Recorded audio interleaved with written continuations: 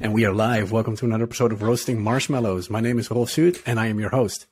Most people don't grow up learning very much about their emotions, what they are, how they work, or how to manage them well. This means that there are a lot of people out there with perfectly normal levels of academic or social intelligence, but very low or somewhat low emotional intelligence. Emotional intelligence means the capacity to reflect on and understand your emotional life. Because the clearer you can be about your emotions, what they are and how they work, the better you'll be able to manage the most difficult and painful ones. Thankfully, we can all improve our emotional intelligence with a little learning and some practice. This is important, not just for ourselves, but for our children as well. To help us improve, we have Marc Brackett on the show today. Marc is the founding director of the Yale Center for Emotional Intelligence and a professor in the Child Study Center, Yale School of Medicine at Yale University. His most recent book, Permission to Feel, explores ways for our emotions to help rather than hinder our well-being and success at home, in school, at work, and in everyday life. Welcome, Marc. Thank you. Glad to be with you guys. Four guys talking about feelings. This is perfect. Yeah, it's going to be... Word is changing. It's going to be great. I'm joined today by two regulars, of course, Arno and Henrique. Welcome, guys. Thanks. Thanks. I'm looking forward for this conversation because, your bookmark basically, gave me the permission to feel. So I'm quite curious to, hear you from the questions that I have that seem like that couldn't get answered. Yeah.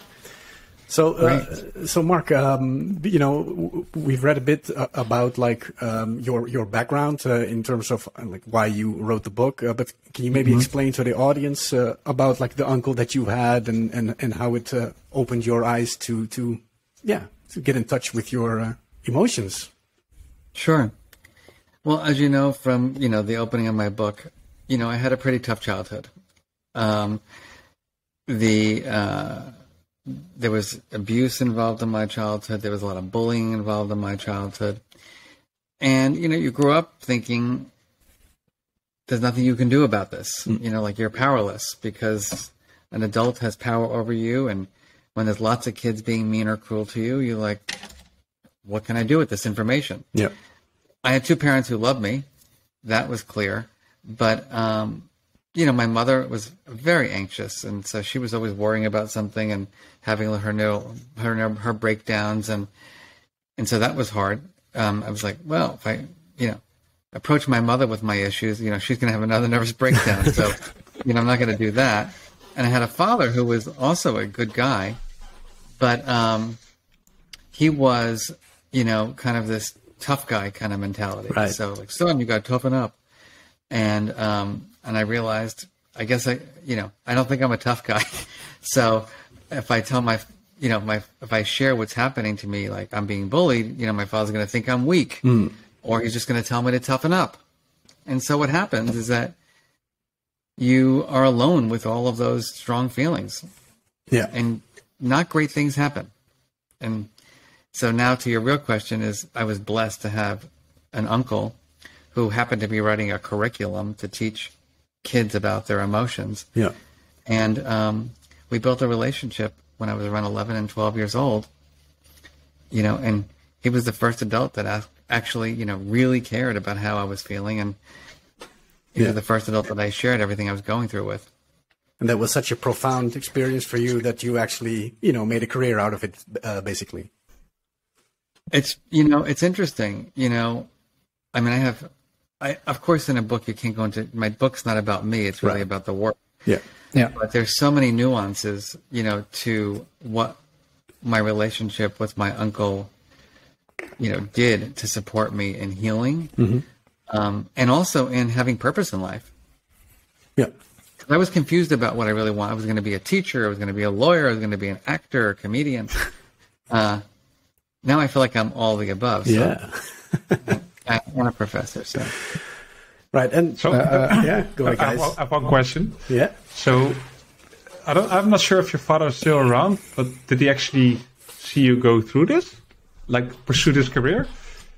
He did. Initially, my father, when I told him I wanted to be a professor, he was like, "You got to be kidding me! They make crap money, really?" Yeah. And then, when I became a professor at Yale and I had this center that I created, all of a sudden, it was like, my son is a professor at Yale. Yeah. And so, it's pretty interesting, how people can, shift their perspectives. Yeah. Yeah. So did he approve to the subject, or did he have an issue with it? It's interesting, because I had a tough childhood. It wasn't easy to talk to my father about feelings, although he was psychologically minded. He was in therapy all the time. Oh. And so it's interesting. But I think he just was so afraid for his son, that in many ways, he didn't know how to deal with it. Yeah. And he also didn't have any emotional intelligence training. Yeah, so it goes back to his past as well. Yeah, my father's upbringing was a nightmare. My grandmother had serious mental health issues. And so did, I think, my grandfather, And so what skills did my father learn about how to raise an emotionally intelligent child? Yeah.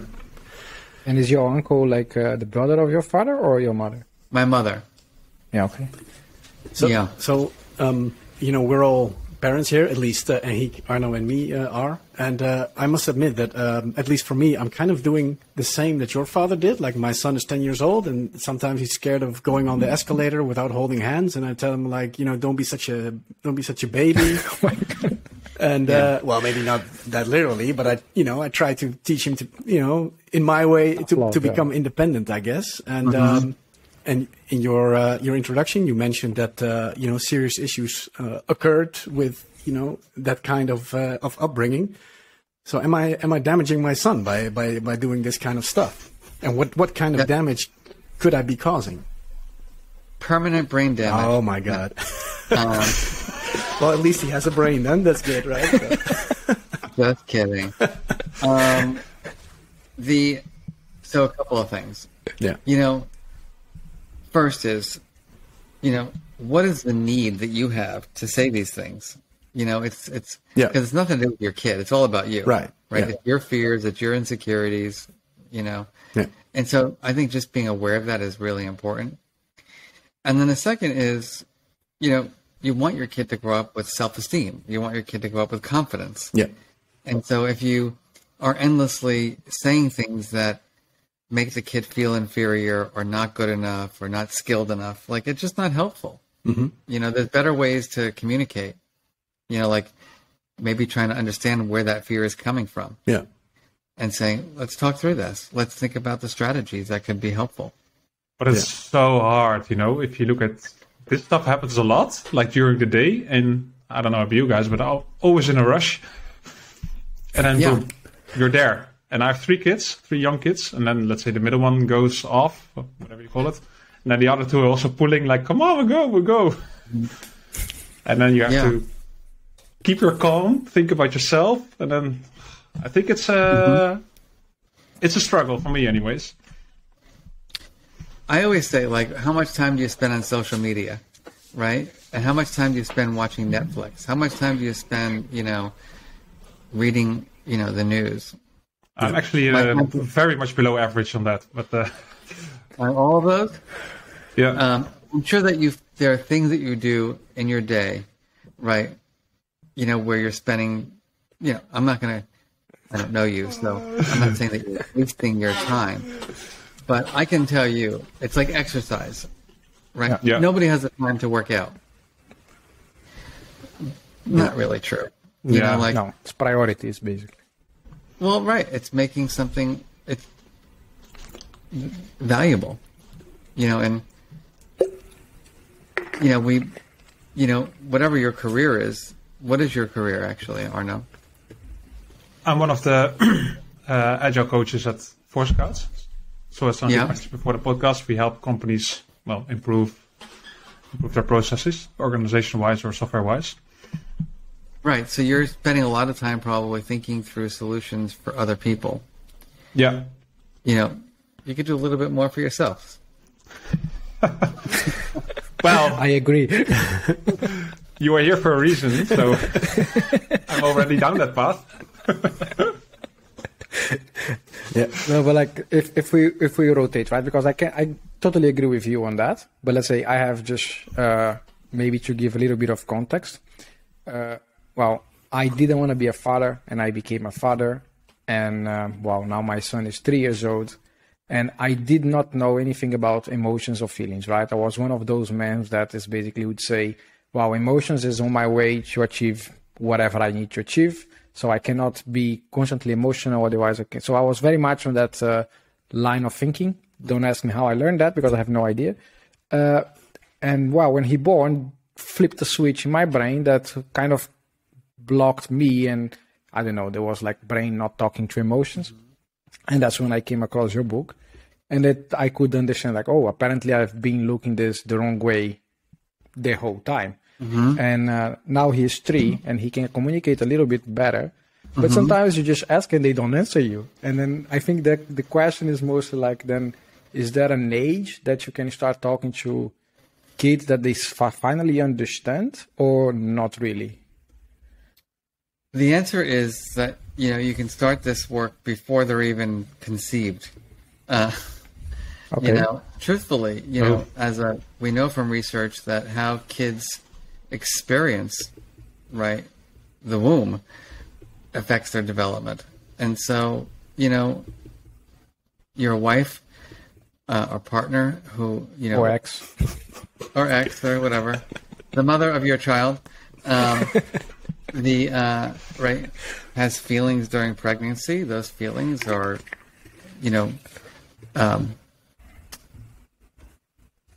are filtering through that child. Your energy, around the mother, around pregnancy affects the fetus.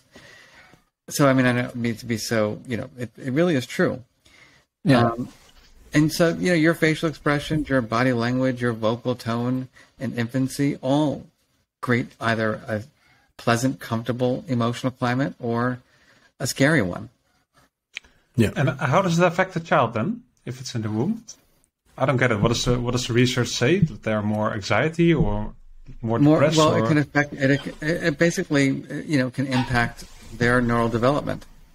And so if you are a mom who has, greater levels of stress, those stress hormones are flooding through the blood system, right, of the entire body, and that baby's in that body.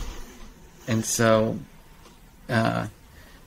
think about it in the worst scenario of alcohol, right?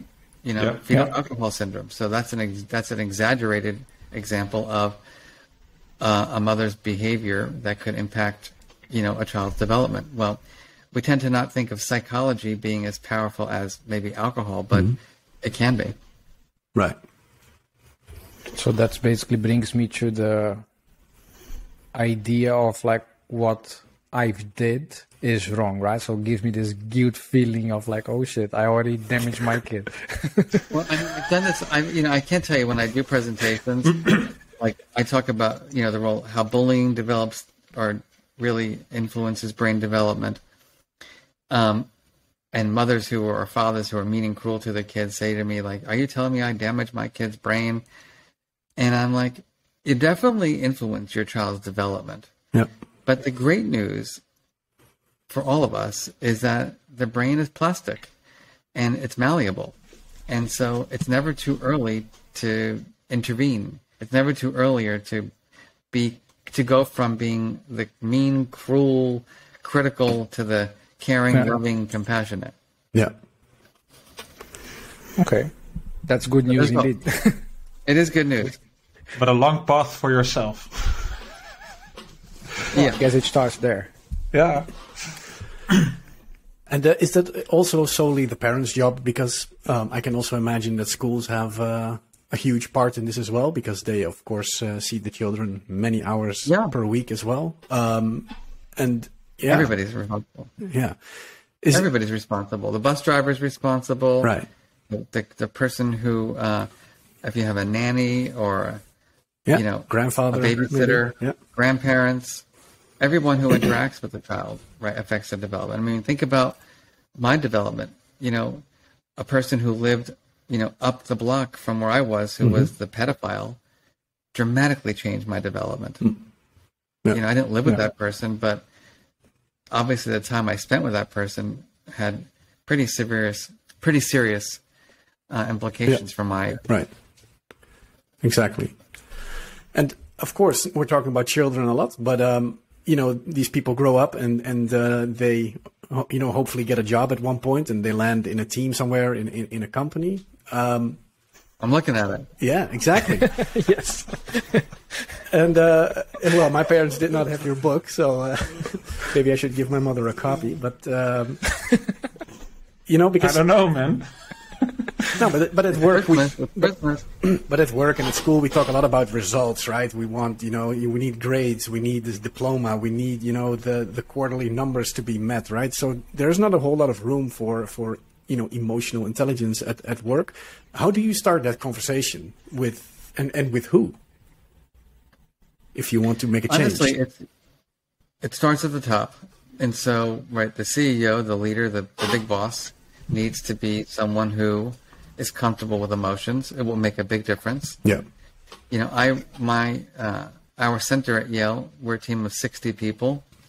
And so, the question is, a lot of people ask me this, like, can you really share how you're feeling these days with your team? Mm-hmm. And I say, I try to be as honest as I can be, but not in a way that makes people think that the center is going to crumble, right? Or that, I can't handle, my feelings. So there's a big difference as a leader or a manager walking into a team meeting saying, I'm having a breakdown. I can't take it anymore. I think the world's going to come to an end. The stock market's crashing. Everybody's working from home. I don't trust anybody's doing their work. Yeah. It's like, oh, crap. Like, Mark's losing it. I'm going to get another job. As opposed to, I don't know if you've read the newspaper, but Omicron seems to be, really spreading fast. Yep. And I think we need to be super careful. And it makes me nervous to be out in the world right now. And so I'm taking a break from traveling, and I want to really protect myself and my family. And I encourage all of you to do the same. Yeah.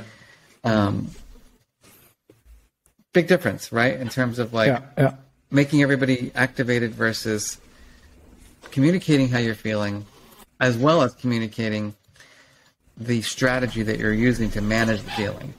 To me, that's the critical piece, is that you don't just share the feeling, you share out loud what your effective strategy is. So, because in your book, you create this, I think you use the word framework, right? The ruler thing. And so would you say then from the CEO point of view, he would go through all this ruler stage, like the recognition, understanding, labeling, expressing, and then he would basically do this whole work himself before he would express this to the people? It's always interpersonal.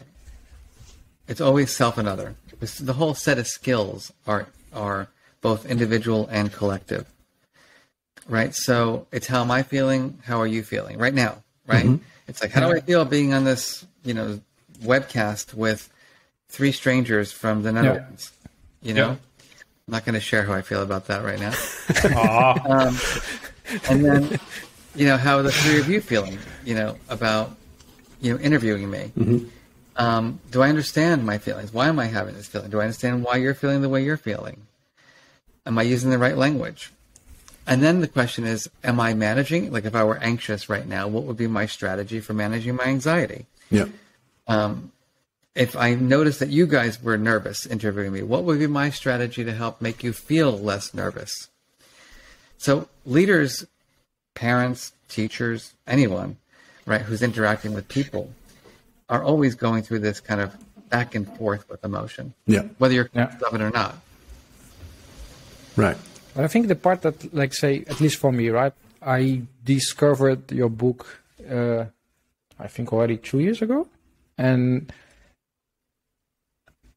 basically for me, I don't have the tools, the techniques I didn't learn when I was 11, right? So when I read, you have to recognize, and I went, for example, to a psychologist, and psychologist, just tell me how you feel. Like, What do you mean? I don't really know how to even look at it. Like, and some of them just say, "Yeah, look at your feet." Or like, what do you mean, look at my feet?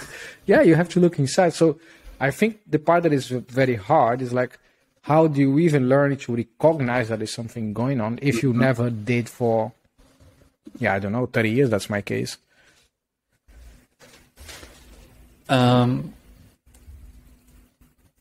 Yeah, I mean, this is why, my work is developmental, because, how you teach this and learn this, in preschool is different than elementary or, primary school, then middle school, then high school, then college, and the workplace, because right, I didn't have to manage a team when I was in kindergarten. Yeah. But, now I do. I wasn't married when I was in middle school. Now I am. Yeah. And it's a different context, and the skills are more complex as you develop. So this is why I feel like we need to start early and kind of build upon, the skills. Yeah, so I have to somehow like figure it out how to learn that, basically. That's what I understand. Well, you managed, right? I mean, well, I don't know. You might not be. You might not be there yet, but pretty sure you're making progress. So I think sometimes I do, and sometimes I just know that there is something going on, but I have no idea. Yeah. Like I just can't understand it. I cannot label it. I cannot, even dream of expressing it. Right. It's just there. Something is That's why I there. wrote my book, right? So Yeah. I'm trying to help. That's the beginning of your journey. Is like reading a book and reflecting on it. Obviously, even doing these kinds of conversations helps to make it deeper. Yeah. But then you can go further. This is why I actually started a company a couple of years ago called OG Life Lab, because I would do all these presentations for companies, and they'd say like, well, how do we go deeper? And, it's not Mark doing 500 workshops for the company, right? It's helping the employees really build the skills over time and get because coaching and feedback is important for this. Yep. Yeah. Like we're not that self-aware. No. We tend to be a little bit we tend to overestimate our skills. Like yes. I'm a leader, like of course I can read people well. It's like, guess what? I can't tell you how many like managers and leaders I've met that say, there's one thing I'm certain of, Mark, it's my emotional intelligence. I'm like, there's one thing I'm certain of is you are not self-aware. Yeah. I can agree with that. So what do you advise them Definitely then? not foolish. I mean, the thing is, how could you be self-aware about something you don't even know anything about, right? And so my other career that I don't know if you know, is I was a martial arts instructor for 25 years. And so I have a 5th degree black belt in a martial art called Hapkido.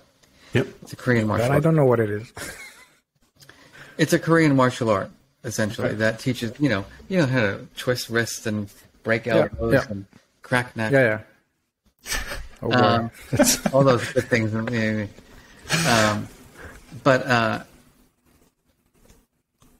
reason I like to use it as a parallel is that, there's requirements for a yellow belt, a blue belt, Yep. a black belt. And you got to practice, you got to refine, you get evaluated.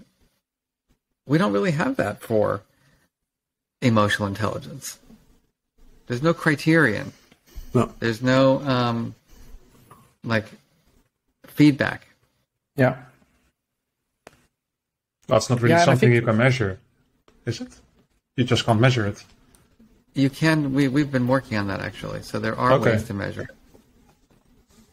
And is that something you implement then not- at companies?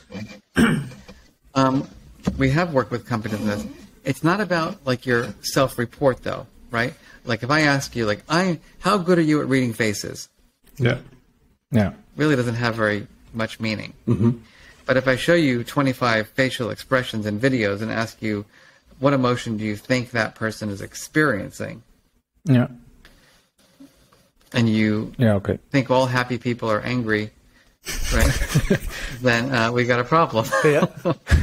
But it can also be a state of mind, right? Because I read somewhere that like if you're in a depression state, then you tend to see things a bit more negative as well. So that makes, I think, you probably read that in my book, just saying. Okay, then it was in your book. But, I mean,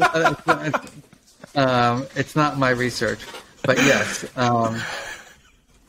our mood state, how we feel, biases the way we see the world. Yeah. For the good and the bad, right? So your 3-year-old or 5, how old is your child still 3? Yeah, 3, yeah. Yeah. So they're starting to talk and, want things for Christmas. I don't know. Yeah. They're going to want daddy to be in a good mood, right? Because daddy's going to buy them more stuff. If daddy's irritable or angry or overwhelmed, daddy's less likely to buy good stuff for them.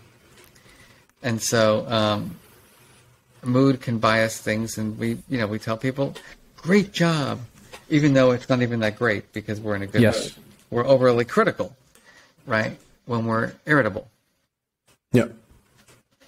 And like, how do you see, like, for example, and that's a part that I also found a bit hard on this process of, let's say, understand the emotions and feelings. And in your book, you do explain actually the difference between feelings and emotions. And I think I read 3 times that part, and I keep not knowing the difference between feelings and emotions. Yeah.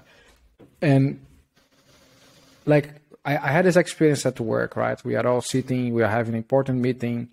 Was not you guys, so be okay with it. It's okay, man. And and then eventually we have to make a decision. We are like tight in time, and somebody just start crying in the middle of the whole thing.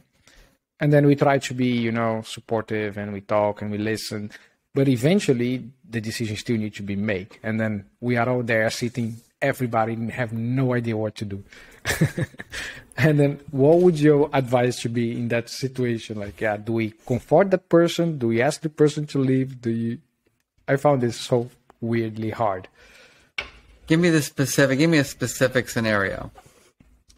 Yeah, so that person had to make a choice, right? Like there was A, B, and C, and then the boss was there, we were there as coaches, and there was a bunch of other developers.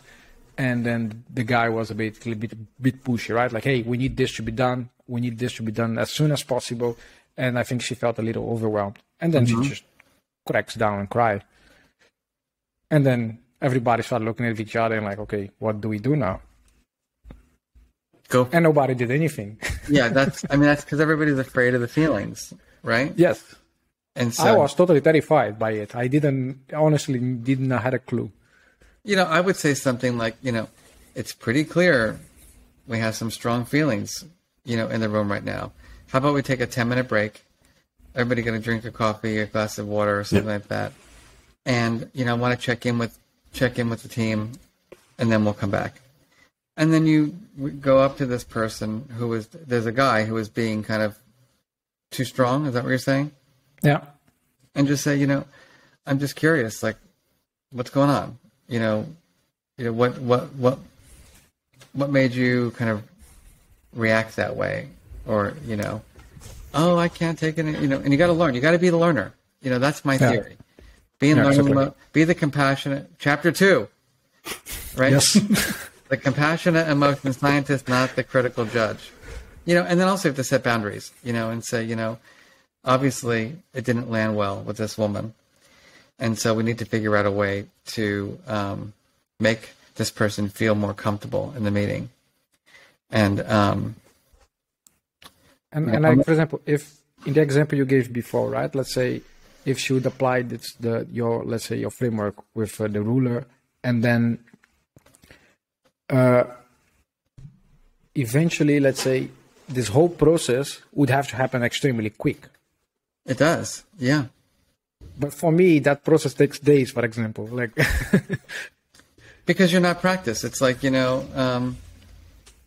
it's like, again, going back to the martial arts, like running up in the air and doing a flying side kick, is not hard for someone who's practiced it for 10 years. And so this is a muscle. This is not easy. Oh, man. That's the bad news. Yeah, I didn't want to hear that. I'm sorry. It is what it is. Yeah. And it's like, you got to be comfortable failing at it and just say it up front. Yeah, And it's work. It's effort. And did you notice any cultural differences on this, like on continents where you should respond differently, or there's no difference? There's differences, not major ones. I mean, you guys seem pretty normal to me. We're trying. Yes, I take that as a compliment. It's after reading your book, by the way. Of course, I take all the credit. But I think what the research would show in terms of the real difference, it's in kind of the cultural rules around expressing. And so, if you're from Italy, everybody, Marco. I love going to Italy. Everybody kisses me all the time. I don't know, man. It's Omicron? I don't know. Yeah. You go to Asia and there's no kissing. It's bowing, and so it's not as if bowing is bad and kissing is good, or kissing is bad and bow. Yeah. It's like that mindset around the judgment of the behavior for how we greet people needs to just be thrown away. Again, we enter it as the curious emotion scientist, saying, "Oh, it's interesting. People here behave this way, behave that way. I wonder why they do that." Yeah. But I think what the research would argue is that people's experience of emotion is pretty universal. Like, have you ever felt jealous of another guy? Yeah. Of course. Yeah. Have you ever felt envious of something someone else had that you didn't have? Yeah. Ever felt overwhelmed at work? Daily. Yeah, for sure. Yeah. Disappointed in your own progress towards a goal? Yeah. Yeah. Anxious about what's going to happen with business? Sometimes. Yeah. Yeah, of course. Yeah. And so, guess what, guys? You're like every other guy. Sorry. And And a downer. You have other things that you can be unique about, your creativity. But we're all human beings that are built to have feelings. The question is, how aware are we of our feelings, and how well do we regulate them? And I think, too many people, as you said, I think, Rolf, in your intro, think that it's all about performance and academics and cognition. Mm-hmm. But, as a person who works at a very, a high-powered university with people with very high academic intelligence, I was under the assumption, that every one of my students was going to be brilliant. And every one of them was going to achieve their dreams in life and, become the senator or the CEO or the billionaire. And so many students don't achieve their dreams. And it's a lot of times because they don't have emotional intelligence.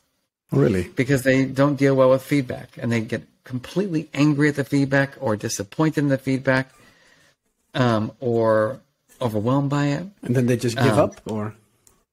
Exactly. Yeah. Or they're doing something creative and they get feedback that's like, you know what? This could be more creative. Like, you're not pushing yourself hard enough. And they're like, go blank yourself. Who do you think you are giving me that feedback? I know how creative I am. Yeah. And so if you're not open to feedback, if you're not willing to work collaboratively on a team, I think oftentimes life is not as easy for you, even if you have the perfect scores in every standardized test. Yeah. Yeah, so that's the emotional part. So I didn't know that categorizes an emotional intelligence. But that's changeable, right? As you said. So the brain is plastic. These people can learn. Of course. Yeah. It is. But the thing is that, unfortunately, in at least American culture, when you're brought up in a family that only nurtures your academic skills, then you get to become a student of mine. And I say, guess what? There are other skills that you're going to need to really succeed. Well, I got into Yale. I've had students say things like, I didn't need emotional intelligence to get into Yale. And I say, well, guess what? You're going to need those skills to get out. Yeah. And I say that jokingly, but at the same time, I mean it. Because, have you ever worked for someone who didn't have emotional intelligence? Yes. Yeah. Probably. It's not the most enjoyable experience. No. Dismissive, doesn't really care about your life experiences, very black or white about things. So, But then, go ahead on. where does it come from? That's what I'm wondering. Is this something culturally just grows from, I don't know, pain in the past? Or is it... Where does the lack of emotional intelligence come from? Yeah. I think it comes from biology and nurture, meaning that we like immediate gratification as people. And so, and we want to avoid confrontation. And so we want pleasure and we want to avoid pain. And so I think what happens is that through life we learn what's the easiest way to avoid pleasure or to gain pleasure and avoid pain. Oh, alcohol. Yeah. That's easy. I don't have to do anything. I can just drink, and all of a sudden I don't have to feel the pain and I can get the pleasure. Yeah. Avoidance, that's easier. I can avoid the pain. Addiction, oh, that's easy. I don't have to just keep on doing the drugs.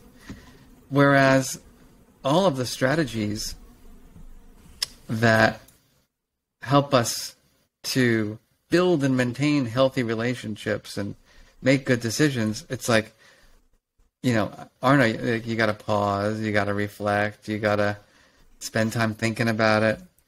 I was just working with one of my team members who's having some trouble on a team, and he's like, I just want to tell people, I want to just give them the feedback.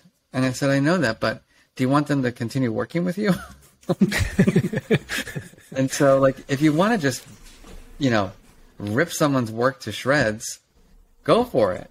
You'll feel better that you made all the changes that were better according to your perspective. But no one's going to want to work with you. Yeah. So it takes effort to give constructive feedback so that people grow as opposed to feel like they are unsupported. Because, a few minutes ago, we talked about this idea of you need to be open or emotionally intelligent to be able to receive feedback. But then there is also the other side of it, that the person who is giving it has to know how to do it, right? 100%. Or also has to have emotional intelligence to give it, or not? Definitely, because, feedback is an art form, and so I think most people don't give feedback because of emotion. They fear the response of the recipient. For sure.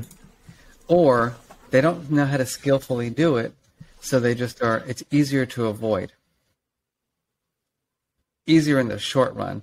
It's so much harder in the long run, though, when because once the challenging behavior, let's say on a team, metastasizes, it's a lot harder to fix. So I really feel like we need to teach people how to give emotionally intelligent feedback early on. And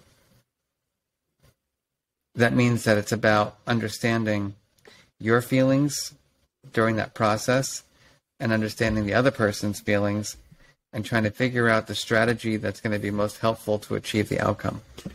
What kind of strategies could you apply? Like, let's say after a day of work, things hasn't going very well maybe, and I'm a bit depressed. What would be a strategy, for example, to deal with that at that point in time? Like, are there a few, is it different for everyone, or are there also a few strategies that are universally applicable? Probably not drinking a nice cold one after work is probably not the best strategy, but I think a lot of people opt for that. I'm not judging. I love a good glass of wine. Yeah.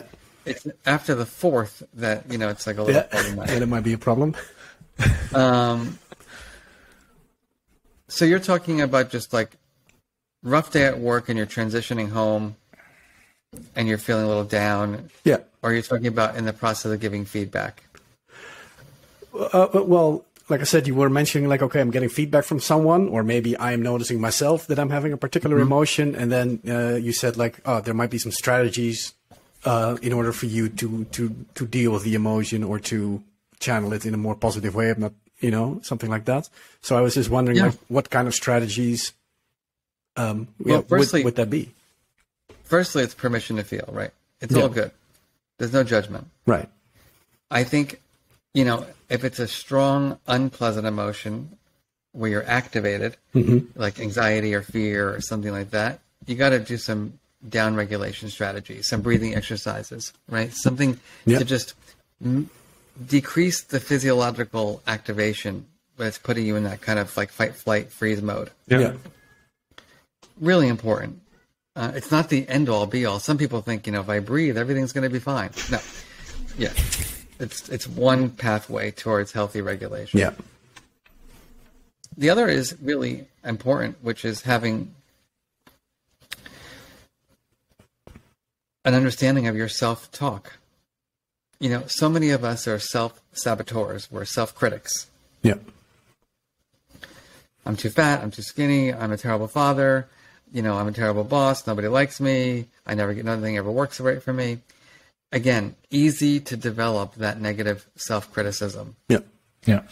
And so how do you pause and say, Mark,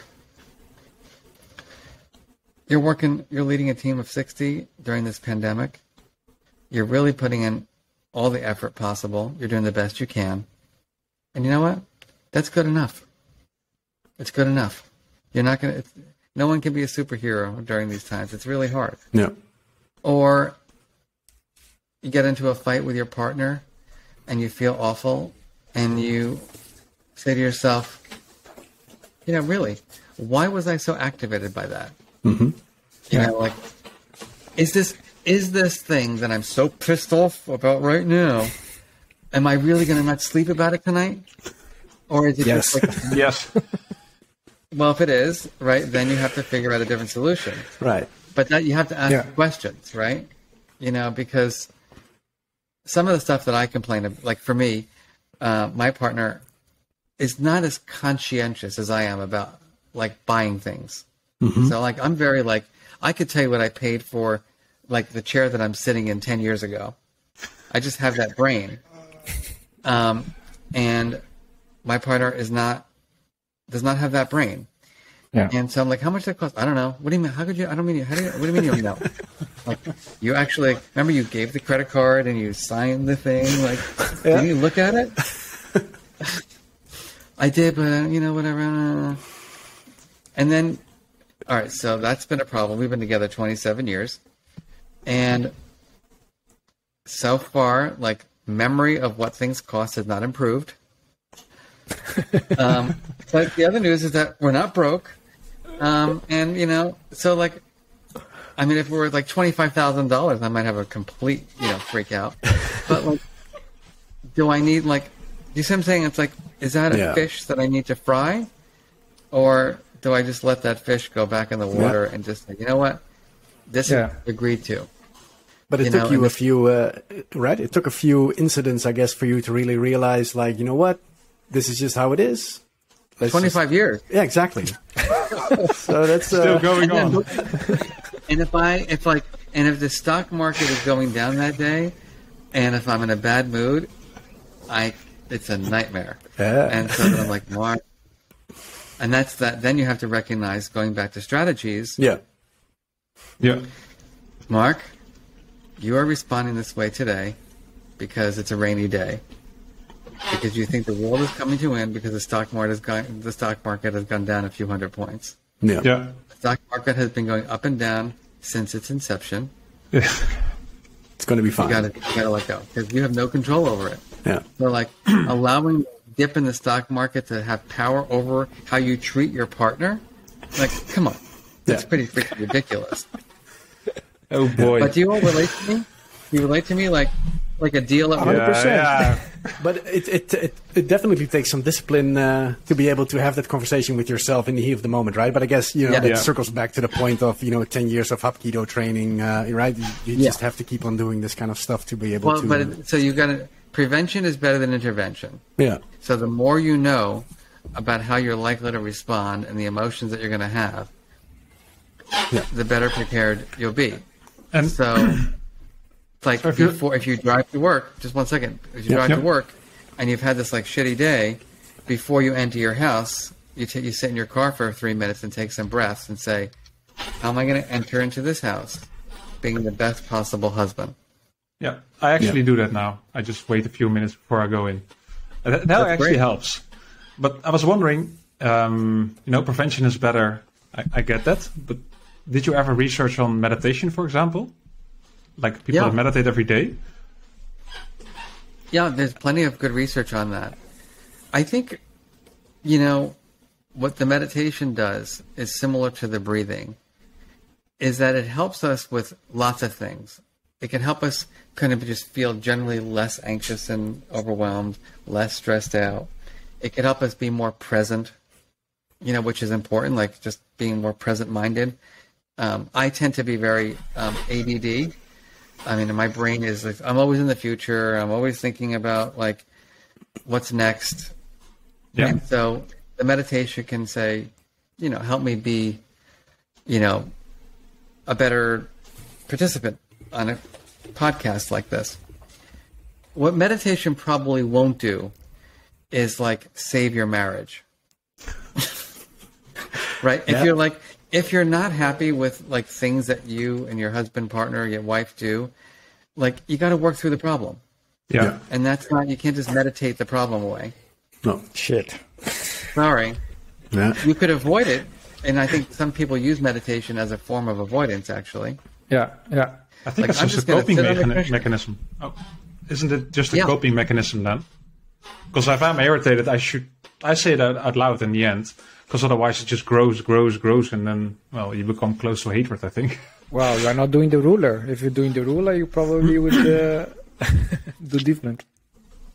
Yeah, so, I mean, this is why, emotion regulation, by the way, this is my next book that I'm working on, is putting all these things together for people, because I think that we get over-reliant on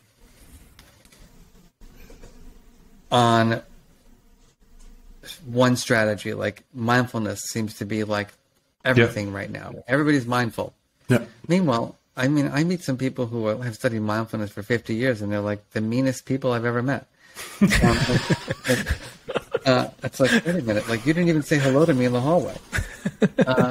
And so I think that we overemphasize single strategies as being the answer. So there's permission to feel, there's mindfulness and breathing exercises, there's the self-talk strategies. Yeah. Right? Like, what is the story you say to yourself when you fail? I'm an idiot, I'm a loser, or, you know what? Everybody makes mistakes. Mark, you know what? Give yourself a break. Yeah. Then there's the social strategies, surrounding yourself with the people that bring you joy and comfort. Yeah. I have to tell you, for years, I tried to be around people that I didn't even like because I thought it was important. And then I'm like, why am I doing this? I'm not my true self with these people. Yeah. And so, I mean, do you have a relative, like an aunt or an uncle or a teacher or a friend or a brother or a sister or somebody that just, whenever you're with them, you just feel more at ease? Yeah, very much. Yeah. And I also have the opposite. Yeah. Right. And so, but, the prevention scientist says, I'm going to spend the holidays with the people who make me feel content, not the people who make me agitated. Yeah. Go ahead. Yeah, so I do wonder this, right? Like, for example, because you mentioned a few times in this episode something like, I don't judge. Is there a place for judgment on any of this at some point? As let's say with a friend or with a relative, or with your partner doing something that you don't like, in a way you judge or don't. And when I think about, let's say, if I have a relative or friend or colleague that I dislike or doesn't bring me easy, isn't it also my responsibility to try to help that person to become a bit more, I don't know, Self-aware? pleasant? Or self-aware? Or It depends. Like, you can't be responsible for everybody else's behavior, because that's going to drive you crazy. Yeah. I went down that route many times. And, if someone has a personality disorder, stay away. And you're not going to change their behavior, right? It's too complicated. I have an aunt, she was in her late 60s, 70s, everything was like, she was so judgmental, and I realized in the end that I just had to stay away from this relative because, she was very set in her ways. Now, at the same time, I also needed to have the courage to give this person feedback about the way they treated me and other people. And that was the hard part. Saying, God, when you say these things to my brother, like, it really doesn't feel good. Sounds a bit like the Boundaries book. Yeah. So we've been talking a lot about, that emotions are, okay to have, that you have permission to feel. And, I think I already know the answer, but I'm going to ask the question anyway. So are there situations where it is necessary to maybe disregard emotions entirely? Like, let's say, something like on the scale of a 9/11 disaster, or you're a soldier in war, fighting for your life. Right? We have the pandemic now with Omicron. Would there be places where it's okay to say, like, nope, there's no permission to feel right now. We need to get through this crisis first, and then we can deal with emotions later. Is that ever okay? I think it's about the framing of it. I think that you can still give yourself the permission to feel and not allow the feeling to have power over you. Right. Sometimes you do want to compartmentalize. I'll give you the example. Like when my dad died, it was the day before I had to do this big keynote presentation at a conference. And so I had to decide, if I canceled it, it was going to look really bad because I was the only presenter. And it was in like a big hotel in New York City. Like, oof, that's not going to go so well. Yeah. At the same point, I was feeling tremendous loss and grief and sadness. Third, I was thinking, my father was like a worker, and he would have said to me, Mark, you get up and like, what are you going to sit around and you're going to sit around and cry about me? Get up on that stage and do that presentation. Make some money. And so, when I did the talk, I had to make a choice, and I decided to put my grief and sadness in a box for 2 hours. Yeah. And it worked fine. And I did some little things during my presentation, like in terms of like thinking about my dad, but in a beautiful, nostalgic, positive way. Yeah. I didn't go into the whole story about how my father had died the day before because I didn't think that would be the audience might think, God, this guy's like, chatting too much. And so it's like, basically there's a lot of discernment in this work, and a lot of contextualization and, I also knew that when I had to do this talk that I brought my brother with me. And I had like someone in the audience that I could just like check in on. Yeah. That kind of was my stability. Yeah. So he was not crying there? No. Actually, he got mad at me because I actually, talked about my childhood and how my parents, were emotionally not the best and, would scream and yell. And I watched my brother like freaking out in the audience. Oh, I think this story was from the book, isn't it? I think I remember. It is. Yeah. They were like they were so angry with me that I was, talking about my dysfunctional childhood. But that was, that's my strategy. Right. I think that's a question I have then. Like, how is for your relatives then? Do you feel guilty that you tell the stories about that, let's say, for example, for your father, your mother? Because normally when I share those stories here, I feel guilty for my parents somehow. Like, oh, if they listen to this, and they don't, I would feel like extremely weird about it. I mean, to be fully honest with you, both my parents passed away, so I felt like I could say whatever I wanted. But your brother's still there. And I also decided, believe me, if I would have shared everything about my brothers, they would have I wouldn't be on this podcast right now. So I really was like super careful about, I'm not going to disrespect my brothers. Yeah. And say things about, their lives. It's their private lives. It's not for me to be the judge. I mean, I do judge them enormously, but I don't need to make that public. But I think, it's interesting. People have, Freud actually said that people may not ever be able to be their full, authentic selves until their parents are no longer with them. So do you agree? Meaning when they're dead or when you move out from house? No, when they're gone. I mean, we probably don't want to end the podcast on this subject. No. Probably not. I don't know, actually. So, Mark, now you have the responsibility to turn the tone. I know. Like, what did I just get myself into? Actually, all the things that I did say in my book about my parents, we talked about. I was very open with my father. And my father, interestingly enough, as he grew older, deeply appreciated this work and understood its value. Well, that's nice. Yeah. Yeah. For sure. And my mother too. My mother died very young. And I often think, my mother didn't have a good emotion education. She grew up in a very neurotic family. And I feel, I just wish, I feel in many ways my mother didn't get to reach her full potential because of her inability to deal with her stress and anxiety and fear. Yeah. And so, one of the things that I'll say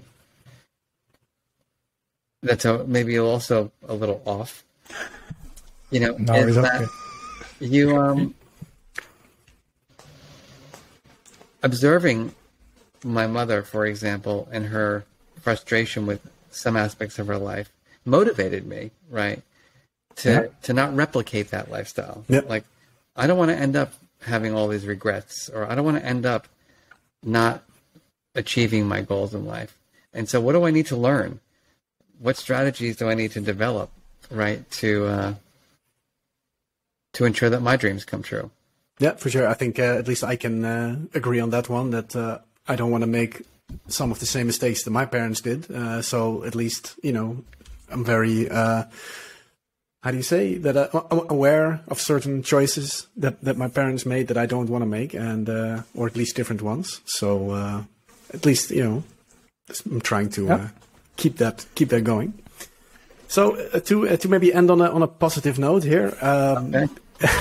So you mentioned that you're working on a new book, but also before we started this podcast, you mentioned that your Permission to Feel book is actually going to get released in Dutch for all of our Dutch listeners here. And that's going to probably be a problem for you, but thank God you already read the book in its pure form. Maybe a Portuguese translation will hit the market soon as well. My book is already out in Portuguese. Oh, there we go. See? There we go. But I need to give to my parents. Permissão para sentir. Yeah. All right. So that is it. Yeah. So be on the lookout for that one. So Mark, I don't know if you have anything left to add for the audience, or anything you still want to say. I have to say, I wasn't sure how this was going to go. And it's fun to talk with three guys about feelings. Yeah. I feel like we should go. Maybe we can go on the road and do a whole thing on this. Yeah, for sure. I'm a bit scared to do that. Man. It's okay. Look at it. Do the whole ruler thing. Well, on my note, I would like to thank you a lot, because your book, indeed, and this is not like just words. It did change me. It was changing the partner that I have right now.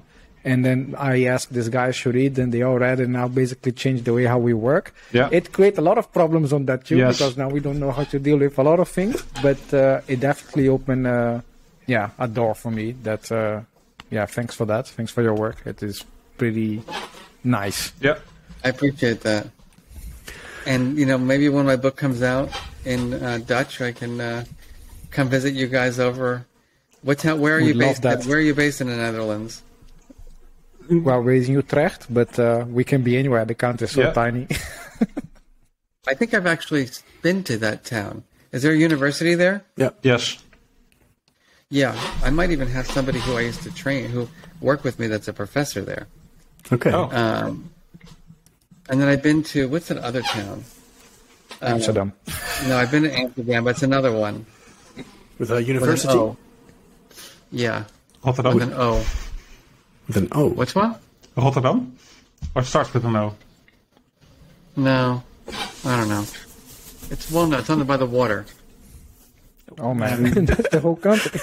Yeah, Delft, gonna drive me maybe? crazy I don't know. now. Yeah. Well, We can, but I gotta we can say, look it up. I'm pretty pleased it's going to be in Dutch, to be honest. I think my wife would like it a Thank lot. you.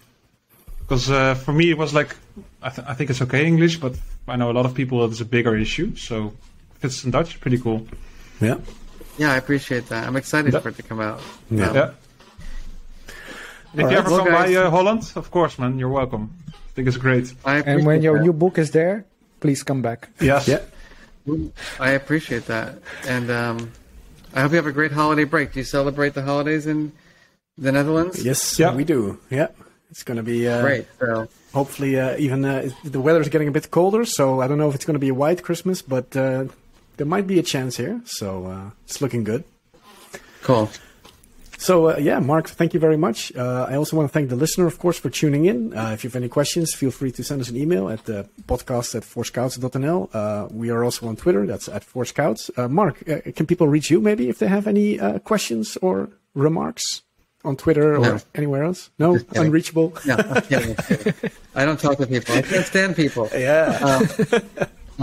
I think I'm on Twitter, which is my name, Marc Brackett. I'm on Instagram. I'm also my website has all the information about my book, which Okay. is www.marcbrackett.com. All right. We'll include that in the description here. Thank All right. you. Thank you very much, guys. See ya. Bye-bye. Bye bye, everybody.